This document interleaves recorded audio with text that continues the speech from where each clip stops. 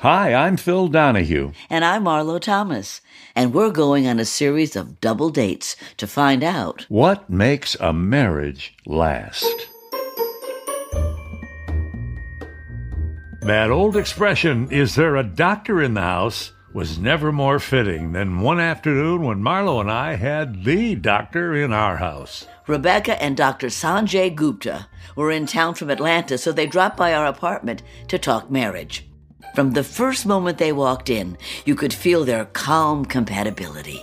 They have 3 daughters and a busy life, and they do a lot of philanthropic work together. It's a relationship that's built on different cultural backgrounds.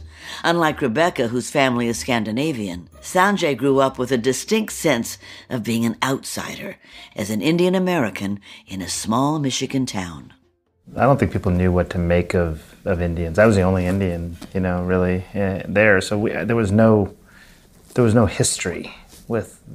I was obviously different colored skin, had a funny name, all that sort of stuff. But other than that, there was no institutional prejudice that I experienced with Rebecca's family. Obviously, any of that sort of stuff. There was other prejudices just because you were different, but that was a totally. Were you different bullied? thing. Yeah, where I grew up, especially if you're the only person that looks like me, you tend to then take on the characteristic in other people's minds of every sort of, fringe group. So, for example, the Iran hostage crisis was happening in 1979. You remember? Jimmy Carter was president, and I was 10 years old. And I'm not Iranian, but it didn't matter. You were suddenly somebody else. You were an outsider during that time. So I remember that being a really hard time, the Iran hostage crisis, because it was such a big thing in the news, and every day it was something, it didn't make sense for me to remind people I wasn't Iranian. It kind of was missing the point, right? Right. But yeah, there was a fair amount of bullying, I think, that happened. Younger years in particular.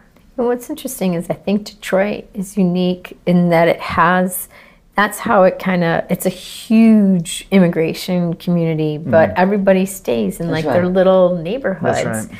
Well, the largest Arabic population outside of Saudi Arabia is in Dearborn, I think, right? Dearborn. Mm-hmm. Yeah. My dad was born in Dearborn. Oh, is that right? Yeah. So was he. Really? I imagine that Sanjay's childhood experience would cause this couple to have completely different points of view. That's what I would have thought, too. We kind of grew up similar, so we have very similar values. You grew up similar? Yeah. See, it's hard to say that with his parents being Indian and mine not, I guess, but we both came from small towns in Michigan, and both came from parents of working, white-collar parents kind of thing. What did your parents do? My father worked for Ford Motor Company, just like his parents worked for Ford Motor Company. Oh, wow. All of our parents, just their one desire was us to have a great education, and then all of them made sacrifices for that to happen, and we kind of have that in common. We feel that that's important, and we have we both grew up drinking the same powdered milk kind of thing. So we have things that were in common for us. Mm-hmm. You're Rebecca Olson. Yeah. Mm-hmm. That sounds like a character in a family sitcom. I think it was a character in a couple books, Becky Olson. Tom Sawyer, and a few other before that. Rebecca Olson married Sanjay Gupta. Yeah.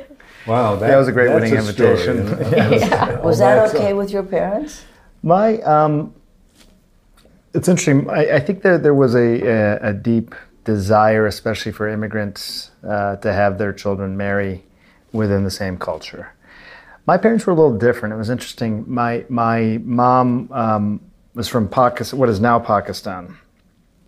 She fled during the partition, so she was a refugee child for the first 12, 15 years of her life.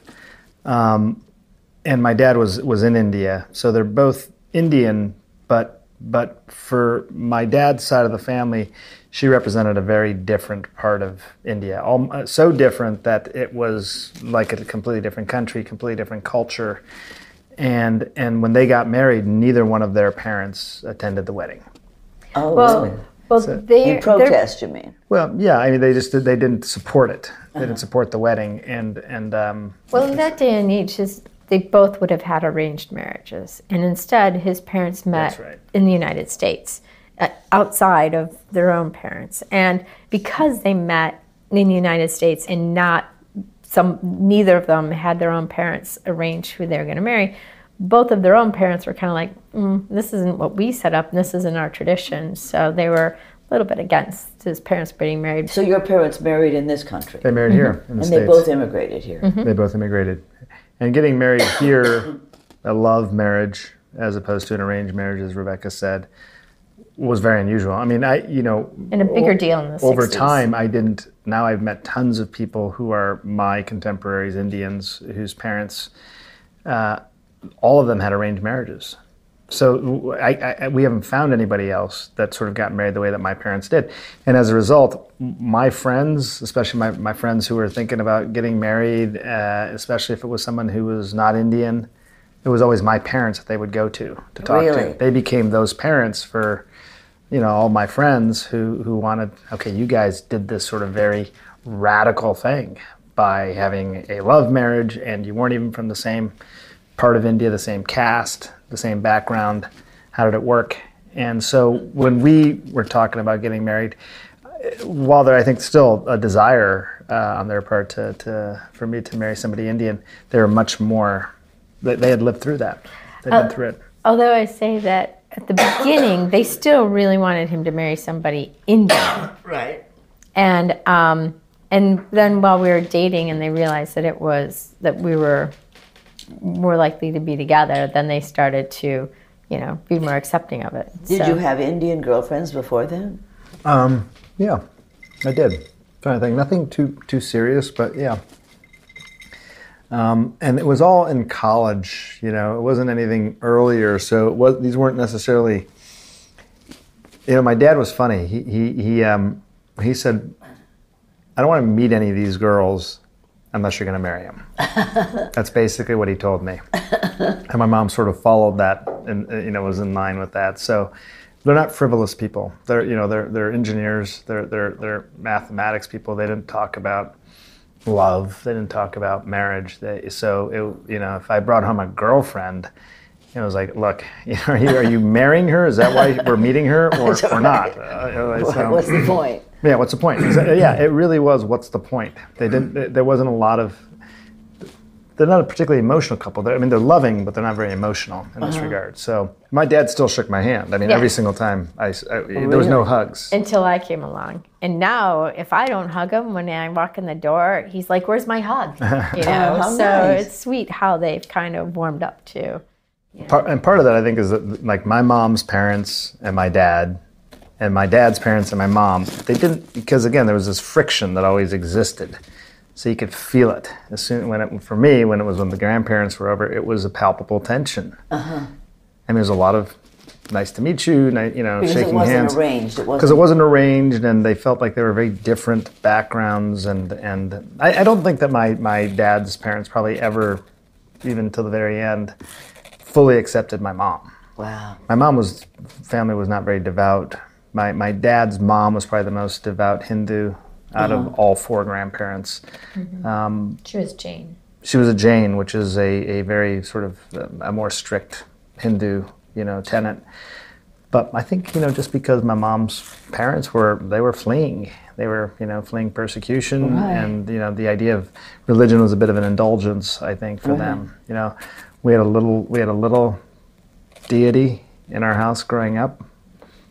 But there weren't any temples, so it wasn't like we could really be devout in the United States at that time in the 60s. But they had experienced religious persecution in Pakistan, which For is sure. what caused them to leave. That was so the they big were thing. definitely more reserved about showing any kind of religious. And what about your parents? How did they feel about your marrying a Hindu person? Well, Good question. my dad had passed away long before him and I started to date. He probably, who knows how he would have reacted. I think we would probably have been fine by the time we married. My mom... That's not very encouraging. He probably would have been fine. He would have been fine. No, he'd gotten, you know, he was Finnish and Swedish, so it wasn't that he was just like, you know, we stay at home and we do our things, and it wasn't until they retired that they suddenly developed this huge social life, right? And I think my dad probably had been very similar, except for the fact that he passed away before he even retired. How old was he when he passed away? 50. And what about your mom? How did she feel about Sanjay? Oh, she loved him. My mom's just a big sweetheart. She thinks he's so smart and fascinating, and even to this day, she's like, well, I want to know where he is because I worry about him, and she's very like humble and shy around him, so it's kind of sweet. Right. My mother was Italian. She's gone. My father was Lebanese, and they were the children of arranged marriages. Mm-hmm. You know, both my grandparents were arranged marriages, but my mother didn't like Irish people. Yeah. I read a huge article about that. Did she live here in New York? They lived in Michigan, Detroit. Oh, wow. In Detroit, in a sort of lower middle class. I mean, her father was Italian, and they had 2 trucks, and they sold produce off their trucks. So there were 5 kids. They went to school. They had an education, and my grandmother stayed home, but she was a singer and got little jobs singing at the synagogue or the church or whoever would have her. She would love to sing, but they, in those poor neighborhoods, you know, the Jews had their area, and the Irish had their area, and the Italians had their area, and so the Irish were considered sort of the lower class people. And Shanties. The shanty Irish. So when I first told my mother I was going out with Phil Donahue, she said, "Oh, he's Irish?" And it was like my mother had a thing there, and then she got to know him, and she loved him. Well, he won her over. He said with his Irish malarkey, you know, he won her over. So how did you meet? How did we meet? At a bar. It's a classic American story. Mutual friends that introduced us in college. Yeah, we went to the University of Michigan. Yeah, and I think when we met, we were both dating someone else at the time. Mm-hmm. We definitely had more of a shared experience right away. We just had a lot that we had in common, talk about right out of the gate. And I think you were thinking about, I know she was taking a lot of science classes. I remember that because she was really good at it. And I was thinking I needed to get my act together if I was going to go into medical school. You know? It's funny that he says that. We'll have more after a quick break.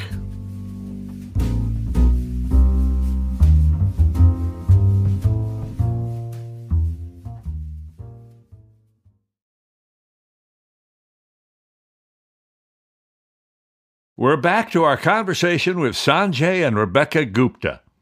It seems these two have found the path to harmony together. But as we all know, spending a lifetime with another person requires some doing. Especially when it comes to dealing with each other's differences. You're absolutely right that there's accommodations that you have to make. And like, I'm a really neat person. I'm not maligning people who are not neat, but I think that for me, you know, it's just how I am. You're a neat Nick. And she's not. So it's not that I'm not a neat Nick. There's only so much time in a day to get everything in the world neat. His office is like nothing on it, with one little computer, because his life is, it's like on the computer. He can store everything there. He writes everything there. Maybe a glass of water. I mean, that is his desk. And my office is a constant mess, and everybody's in and out of my office, and they trip over stuff and knock it all over the place. And he walks in, he's like, I'm gonna lose it. I'm like, just shut the door. That's how we can get along. You just shut the door. I get a visceral sort of pain and she says, I can't find something. I'm like, oh, really? But what I was gonna say though is that the accommodation are all offset by trust, to me. You know, and that's probably the heart of the whole thing, is that, like, I don't trust anybody more than I trust Rebecca to have my best interests. And that can be with regard to, you know, our financial stuff, but also, like, I don't know what to do here. I'm dealing with something, I'm not sure what the right answer is. And there's no absolute right answer, but there's probably a right answer for me. And so who would be able to answer that?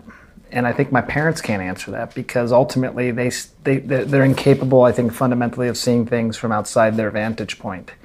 They can't put themselves outside their own shoes. That's not a bad thing. It's just who they are. She can. I can tolerate the messy office, and I can tolerate, because I come home at the end of the day and I'm dealing with stuff, and it was always me. I was a pretty solitary creature. And then all of a sudden I started like dabbling in this idea of letting someone else in. And she's really good at it, and I trusted her. When you have a big argument, does one of you pout or fall silent or? Yes, I mean, do big yes to arguments both. ever really end? I mean, he's still mad about me for buying him a ham sandwich, 15 years ago or something. I mean, some big arguments was like 5 last years ago. on and on, and then they become, even though they might be like poking at a splinter, they're still there. They almost become kind of, like a running joke or something. We've had big arguments, for sure, and I think the longest they've lasted is probably a couple, 3 days, in the sense that not that we're at it for a couple, 3 days, but we're definitely still pissed off, both of us. But I came from a pretty sedate household. I could probably count on one hand the number of times I was really yelling as a child when I grew up. And I can remember those times because they were so jarring, So it's not really the style, I think, for us to have like a big argument in the sense that it's explosive in any way. But I will get upset. I'm much more transparent about it now. I would hold it in and expect her to figure it out. And then I realized at some point that was a waste of time, because why am I waiting for her to figure it out? I can just tell her, and it's not. Then at least I can get it off my chest. Why do you think you were waiting? That's an interesting thing. Because I was being passive aggressive. If she didn't figure it out, I could just stew even longer, about it. I was feeling vindicated that she didn't even know why I would be upset. Like, how could you know? I've been married how long, and you don't even know this thing about me, So there would be that part of it. I will say, and I think this is a little bit of a difference between men and women, although, I can't obviously speak for all men or all women, but, I have friends, but I don't have a lot of friends that I would talk to about that kind of stuff. So she was the person that I would talk to. There were times too when I would look at him and I'd say, can you not be angry? Because I need to talk to my best friend right now to how to solve this problem. And that would help him go, okay, yes, we need to kind of shift gears from the emotional, we're upset about whatever it is that has caused us to be upset, to the intellectual, what are we going to do about it now? It's really hard for me to be mad at him for very long because he always makes me laugh. And he's so smart that it really, keeps me going, makes me constantly be on my toes, which I love that. What do you think are a couple of the things that you have to have in order to have a marriage last? Genuine respect, I think everything else follows from that, probably. And, there's people who you might really like and even love, but maybe when you really think about it, you don't respect them in every single way. And then trust for me, I don't know, maybe it's because I didn't have a lot of people that I trusted. So. You mean as a child or what? Yeah, as a child, and even, when you go through med school, and it's such a competitive environment, where I was accepted into medical school out of high school. Wow. So it was a program that did that, and everyone was some of them are my good friends now, but it was very competitive environment. People sabotaged each other's experiments, and no one was rooting for each other. Everyone was rooting for themselves. And so trust in that environment was challenging. I think once I got into training and neurosurgery training, it was better, because now we were all sort of a more shared experience. But well, what are yours? So I was a family law attorney, so I represented people in divorces or people who were at that point where their relationships were going the wrong way. And I can tell you the number one thing that causes people to divorce, from my experience, was resentment. And resentment can, when resentment starts, then all the other things go. When, like if he's working really hard and making all the money and I'm, and he resents that, I'm not contributing to that. Or if I'm with like babies crying and, having no sleep, and I start to resent him for being on the road and getting 8 hours of sleep or something. And resentment really only can be cured through communication before the resentment builds. And I have to say, there have been a few times when I will say to him, I'm working way too hard and I need you to notice. I think that's a great point. I haven't heard that before, that you notice something that is making you get to the brink of resentful, and so the only way out of that is to communicate.